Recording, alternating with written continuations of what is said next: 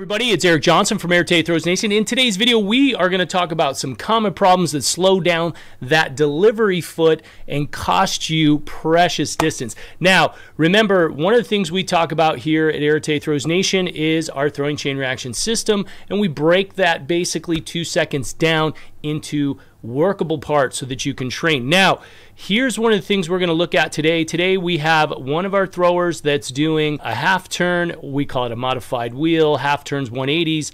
And then we have a thrower that's working on a full throw. Now, both of these throwers have made really good progress since we posted this video, but we want to kind of talk about a big cause. Now, if you're a member, be sure to check out during season. We have bi-weekly to weekly, depending on what's going on, members workshops where we'll go into this in depth and we will break it down and show exactly what throwing progressions, what pillar drills we use to fix these guys.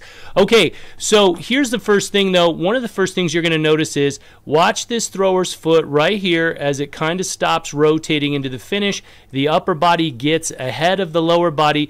The foot is put down. Watch the rotation pretty much stop. Notice this, the foot has stopped right here, and now he's all upper body and he's throwing. Now, you'll notice he's throwing an overweighted ball. Now, the reason we're trying to train with an overweighted ball is we want to slow down the upper body, feel the drag and feel the basically the delivery leg working to create stretch on the ball. Now, it also, of course, helps develop specific strength, but it helps to slow the athlete down, develop that specific strength, and create some different feelings because there's much more resistance.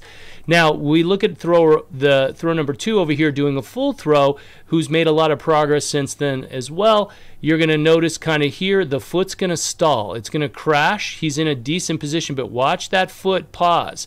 You see that? Now the foot comes back here. He's going to land close, and now you're going to notice they're not too terribly off. So these guys come from different coaching backgrounds, have both learned similar but different things, and so the trick that we have is trying to fix these issues. So one of the things is, as we look at things inside our throwing chain reaction system, it's always about setting up alignment and setting up the chain reaction. What is causing both of these throwers not to be able to rotate? Well, it's a really simple thing.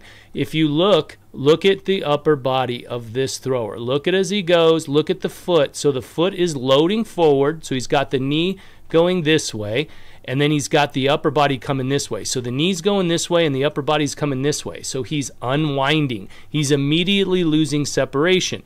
This causes a shift. So now the upper body, the orbit gets off the high point. Now again, we're throwing an overweighted ball, so it's really difficult to get that higher, but we're still going to be working on trying to do that.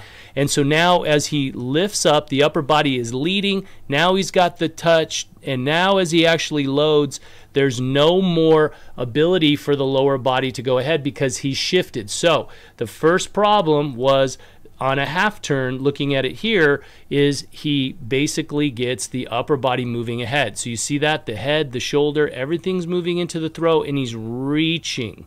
Okay, so now he's completely open. By the time he gets the foot down ready to throw, the right foot basically is off the ground sliding and the upper body comes through. You can see that the hips are facing this way and he's pulling across. So the upper body gets ahead. Now, when we look at the thrower here doing the full throw, kind of the same thing. You're going to see, but right here, and again, one of the things we talk about, this is pillar 1, and then as he starts what we refer to as our pillar 2, the chest is starting to lead ahead. Now he's going to wind up kind of in a similar position. He gets the foot turned. He's trying to slow down the upper body, but the upper body is slowed down too late. So the upper body's coming around. Now the upper body starts to open, and he gets this pause, right? So now he reaches again. You're going to see, again, similar position to this. But he catches that discus a little bit further back, but the upper body has already started the trend of going forward. He tries to feel it. He feels a good block, but you see where the hips are facing, and he's off the right leg or his delivery leg, and now he can't quite pull the hips around to get the longer pull on the implement. So what's the moral of the story here and the lesson to take away from today's video?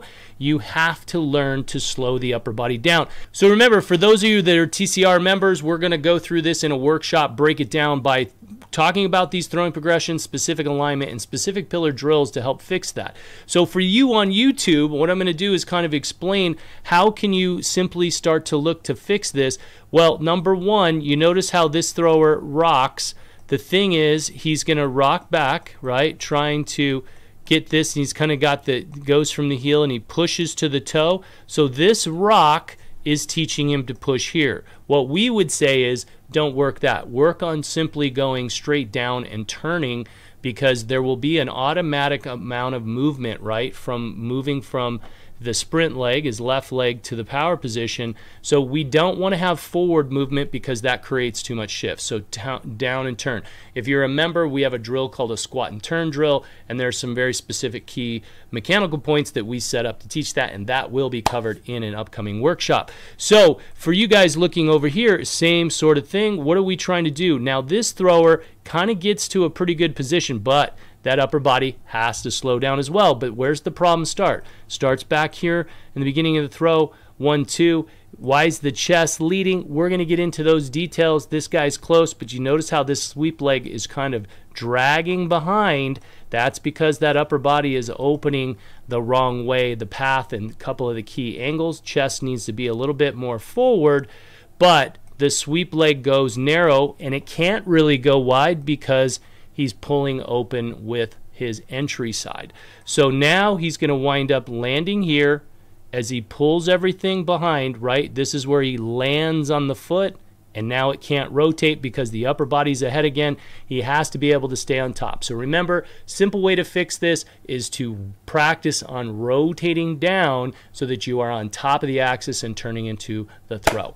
Okay, guys, so some simple tips out there, a little bit more for you kind of intermediate, advanced throwers and coaches. Hopefully you liked today's video. If you would like to see more or you have any questions, be sure to throw that in the comments below. As always, we request, please give us that thumbs up, comments, all that good stuff helps us out. Subscribe, turn on the notifications, and remember, if you would like to learn more about how to improve your throw and unlock your throwing potential, please click the link below to learn more about the throwing chain reaction system, and we will see you on the next video.